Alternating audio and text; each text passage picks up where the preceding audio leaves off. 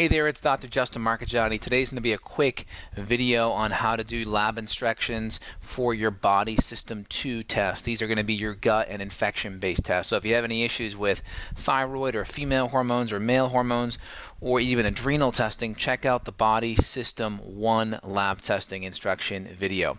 So first things first, you always go to the members area. Once you're in the members area, the password is going to be Just in Health, all lowercase, no spaces. It's already saved in my browser here.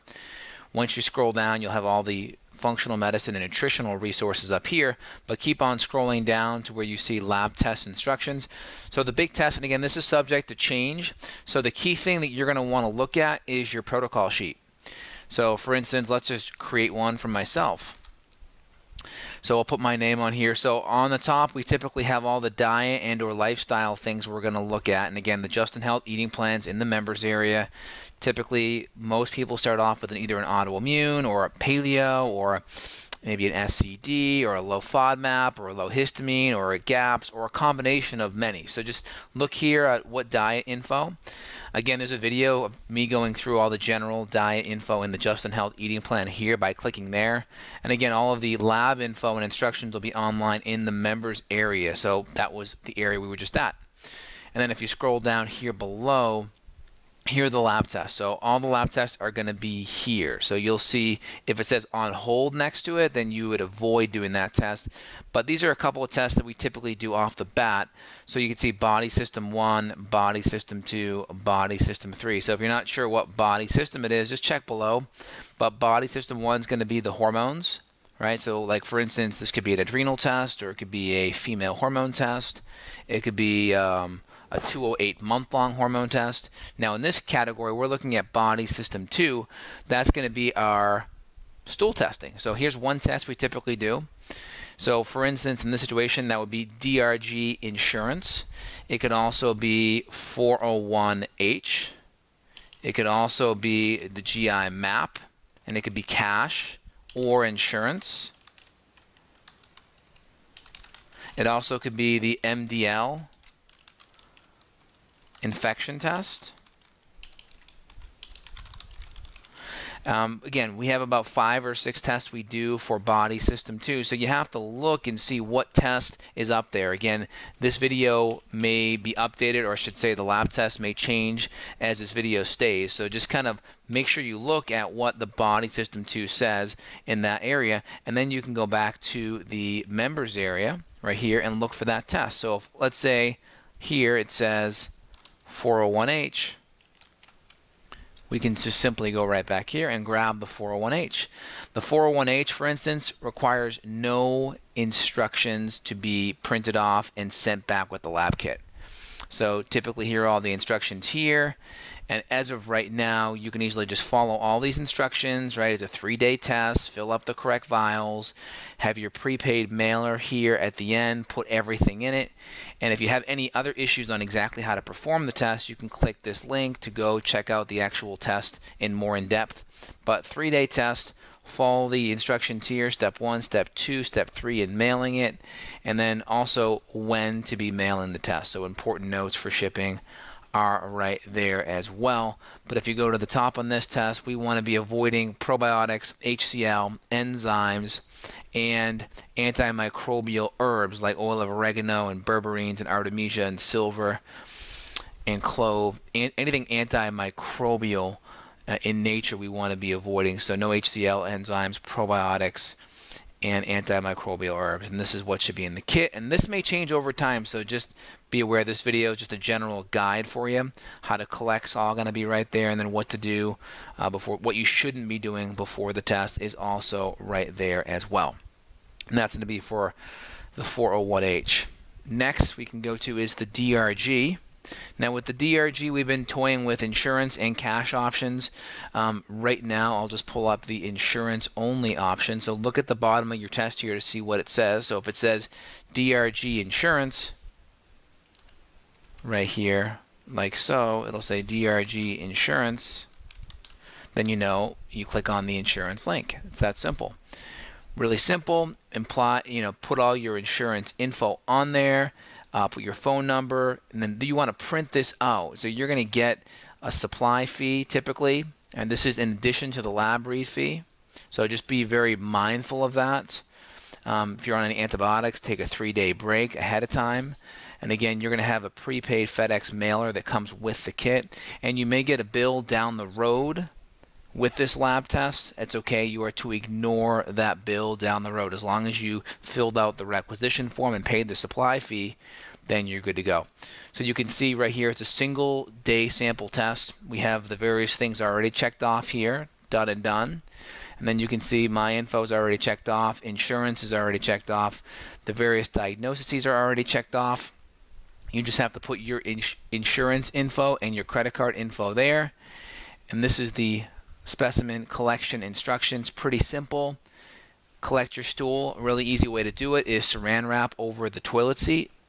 Make sure you urinate first, and then put the saran wrap over the toilet seat. Defecate on the saran wrap. Really simple. Use the scoop it in, knock one side of the saran wrap in, and the stool falls in, and then you can fold it onto itself and then fold the gloves onto that. And it's a really easy way to do a stool test, very clean. And then outside of that, you are going to have the prepaid shipment for FedEx as well. You'll seal the bag in the clinical pack here and send it in. Pretty simple. You just got to make sure you print out this form. If you don't print out this form right here, the lab test may get discarded and you may have to do it again and pay a separate fee. So be very mindful of that. And this is going to be very similar. So if you see DRG, insurance, or cash, make sure you click on the right form. Double check your handout. For instance, let's take a peek at let's do the GI map insurance. So we have an insurance one for GI map. And again, it's on your protocol sheet. You go back here, there's the supply fee, $179 supply fee, and that is separate than the lab read fee. Again, you must include the requisition form, same as before. And if you scroll down here as well, this is what's going to be in the lab kit. So it's all going to be there like so. And this gives you the collection instructions. Again, it's a 1-day kit, really simple. You're going to then fill out your info right here. Again, doctor's info is already there, so you're good to go. Put your insurance, put your payment info, and you're going to mail this in, credit card info, and mail this in with the lab kit. And you should be good to go. Any other questions on top of that, you can feel free and call the lab directly here. And with the DRG, there's also a number to call the lab on the front page as well. Same thing here if we're doing the GI map cash.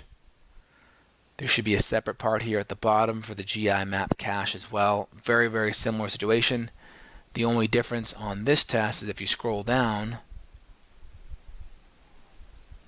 here, you're going to see instead of insurance checked off, it says bill clinician. That's the only difference. So you're good. You don't have to fill out any of the insurance information or any of the credit card information when you already paid cash for the test. Just your patient info, and that's it. And let's just go over the Mdl test. This is a test for infections, and this test can be found right here as well. This is the Medical Diagnostic Laboratories infection form. All right, so really simple. All of the info is right up here. All right, pretty simple. You're going to get a blood draw. You'll go to a local lab. Typically, Quest is able to draw the blood for you. They may charge your insurance, or they may charge you a small fee, but typically Quest Labs is a good one, or any local phlebotomist or a local hospital that would do the draw for you. Typically LabCorp won't, but Quest or a local phlebotomist or hospital is a good starting place. Again, this tells you what you should get. Styrofoam kits, 3 brown rectangular lab kits for PCR and ELISA. What you need to do, you're going to make sure you freeze the ice pack, so then when you are ready to send out the blood, everything's ready to go. You're going to have the vials already filled up, and you're going to make sure right after the blood draw is completed, you're going to mail it right away, because you have to get there within 2 days to make sure that everything does not get go bad or expire, so to speak.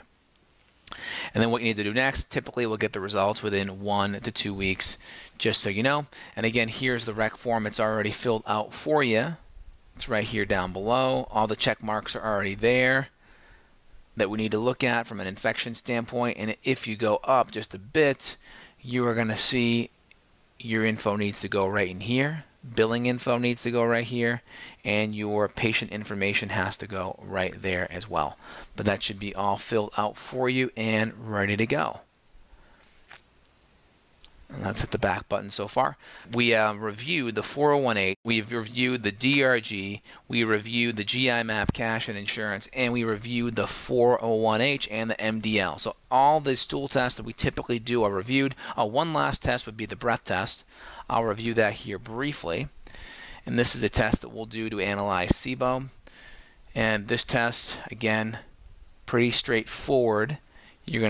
There's the package return shipping info right there. It's a 3-hour breath test. Very simple.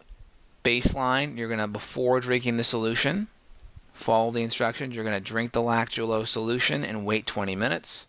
Number 2 is going to be 20 minutes after, 40 minutes, 60 minutes. So make sure you get a baseline before drinking the solution. Follow all of the instructions regarding how to collect the samples.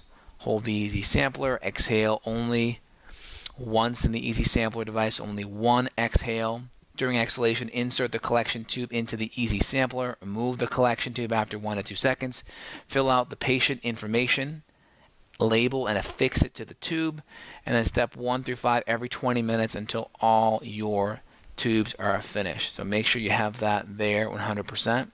And if you have any issues at all, you can click here, you can scan this, or you can click down here to biohealthlabs.com/patients, and you can get more instructions on how to do the test. Pretty simple. You can also call BioHealth right down there at their toll-free number, but we're collecting it for 3 hours. Follow the steps 1 through 6, the 3-hour test, and then send it in with the, I think it's a US or UPS prepaid mailer.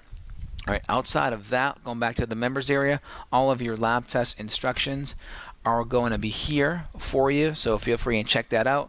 Outside of that, call the lab specifically regarding each test, review back for this video for more information, and outside of that, get your test done so you can follow up with myself at your follow-up appointment, and we can create a program based on your lab test to help you start getting better and get to the root cause.